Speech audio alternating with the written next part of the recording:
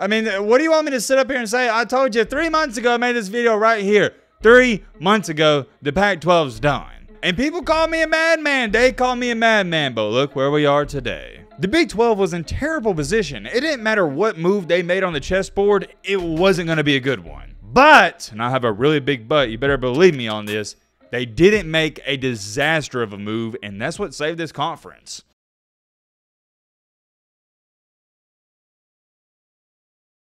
So today, which is Friday, August 4th, was arguably one of the wildest days in college football history. At least that is when you're talking about stuff off the field. Not only did Oregon and Washington finally pull the trigger and make it official, by the way, not going to talk about that too much because we've already made like 5 videos talking about it, but also the Pac-12 lost 3 other teams to the Big 12. So in one day, the Pac-12 pretty much it evaporated, the Big 10 got new members, and also the Big 12 got new members. Yeah, I think it goes without being said, it's crazy to say the least, because at one point in time, many people didn't think the Big 12 was going to even add any more teams, and if anything, they was only going to add 1 more team. And there for a while the past year, what has the Big 10 said? Oh yeah, we're not interested in adding new teams, and boom, out of nowhere, they get Washington and Oregon, and also it's being rumored and speculated they might want more. Who knows what's going to happen there, but at least for now they get Oregon and Washington. And oh yeah, by the way, we ain't doing no intro, none of that. We ain't got time for that, baby! If you like college football content, consider joining our amazing community. By the way, shout out to everybody subscribed to the channel. I'm so proud and happy to be a part of a community of people that love football as much as me, myself, and I. I love it, man. I love it, and I think you guys do too, and it is right around the corner. Whoa, whoa, whoa, whoa, whoa, whoa. First things first, I gotta show you guys this. So the other day, I finally caved in, and I bought a vacuum because, you know, a vacuum isn't something really you can't not have. Eventually, you gotta get one. I got one, and check out my vacuum. Doesn't it look like a ray gun? If y'all ever played the OG Call of Duty, Call of Duty, the Call of Duty Black Ops with the zombies. Y'all remember the ray gun? That was the first thing I thought of when I unboxed this. I was like, yo, this is like the ray gun from back in the day. Speaking of back in the day, man, that just brought back so much memories playing Call of Duty Zombies. That's when video games were good. Now they're just terrible. I can't even play them. And by the way, was I the only one scared to load up zombies by myself? That was just scary to me. I could load it up all day if I got one of my friends beside me, but by myself, no, you gotta be a different breed. That was one of my favorite games growing up, but let's get back on with the football talk. But getting back on track here, I think most people, they already know, okay, Oregon and Washington, they're going to the Big 10, blah, blah, blah, blah. We already talked all about that. But then, only about 30 minutes ago, news came out, it's official, the Big 12 is adding not 1, not 2, but 3 more teams. Both of the Arizona schools, so Arizona, Arizona State, and also Utah. I'm trying to think, where did I see this before? I heard somebody talking about this. Oh, wait a minute, that's right, I was talking about this. Let me pull it up, Your boy Matt is on a roll, man. I've predicted like the past 4 or 5 things that's happened in college football. Where's it at? Oh, here it is, 7 days ago. Holy crap, the Big 12 is trying to add more teams. And like I said in the video we only posted an hour ago, I don't want to toot my own horn and I don't want to sound like a broken record player, but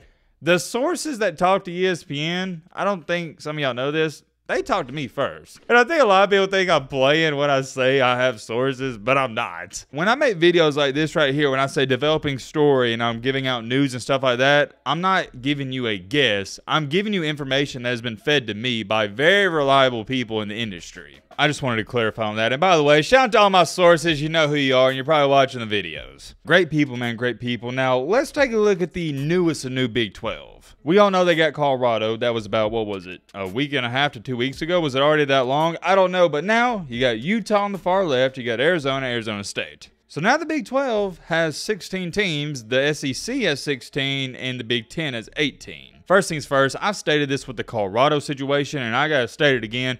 We need to give Brett Yormark, the commissioner of the Big 12, a ton of credit. He needs a ton of more respect because it looked like the Big 12 a couple of years ago, they was going to turn into what the Pac-12 currently is now. The Big 12, when they lost Oklahoma and Texas, there was some panic around that conference. Those were the 2 biggest brands in the conference. A lot of people didn't know what was going to happen after that, and they've pieced everything up pretty dang well. Given the circumstances of what happened and where they are today, they've done an incredible job. I'll put it this way. Sometimes in life, when you play chess or you play checkers, it doesn't matter what move you're going to make. You're going to make a bad move and it's going to cost you, but you can make a move that's not as worse as a different move. You see what I'm saying? The Big 12 was in terrible position. It didn't matter what move they made on the chessboard. It wasn't going to be a good one. But, and I have a really big but, you better believe me on this, They didn't make a disaster of a move, and that's what saved this conference. They stayed composed, they stayed calm, cool, and collected, and it paid off. They made the best move in the situation. It's like when a tornado's coming to your house. It doesn't matter what you do, the tornado's going to hit your house and disaster's going to strike, but you have choices. Are you either going to A, stand outside and put yourself in harm and danger, or B, are you going to go in your basement or go in your closet? My point is, although you can be in terrible positions in this life, you can still make the right choice, even if it isn't the greatest one. And the Big 12 did just that, and that's why they stayed afloat, and I wouldn't even say they're just surviving, they're doing good. I'll get back to the Big 12 in just a second, but as far as what's next for the Pac-12, I mean, what do you want me to sit up here and say? I told you 3 months ago I made this video right here. 3 months ago, the Pac-12's done. And people call me a madman. They call me a madman, but look where we are today. So if I stated it was done 3 months ago, before 6 teams left the conference, where do you think I am now on this situation? I can tell you this much.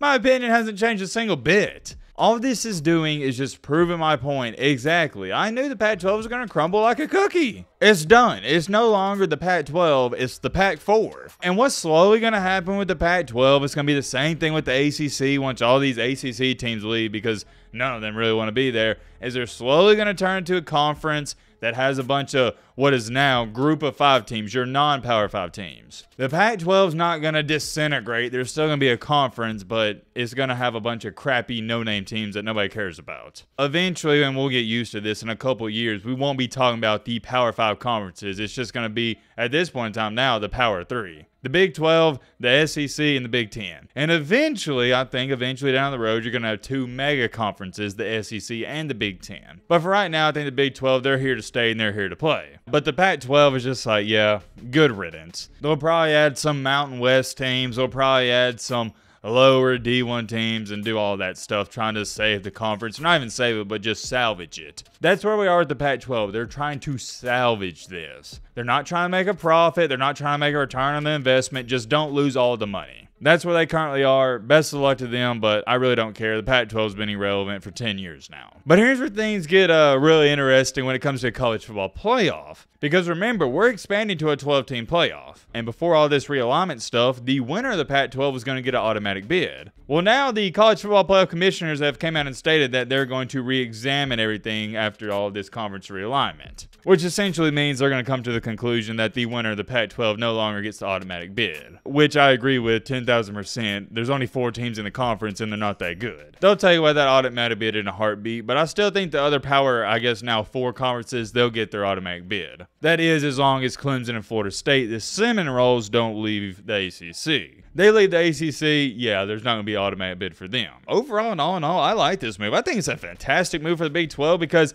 you're getting teams in your region. It makes a lot of sense. Utah, Arizona schools, they're right in Big 12 territory. Yeah, you do got UCF, that's kind of out there, but outside of that, the Big 12 is all in one region. And I know you still got West Virginia and Cincinnati out there, but I mean for the most part. Whereas with the Big 10, it's about as far as East and West Coast as it gets. And I said this a few hours ago in the video, I'm sure some of you might have saw already. I'm going to say it again. As a college football fan, I love this. I want to see great teams play other great teams, and this is a step in the right direction. Because remember, what is the biggest knock on college football? Oh, it's not competitive week in and week out. Well, I think that's going to change pretty soon, especially once all these teams join their new conferences. I'm excited, man. I'm excited. Let me know your thoughts down below, but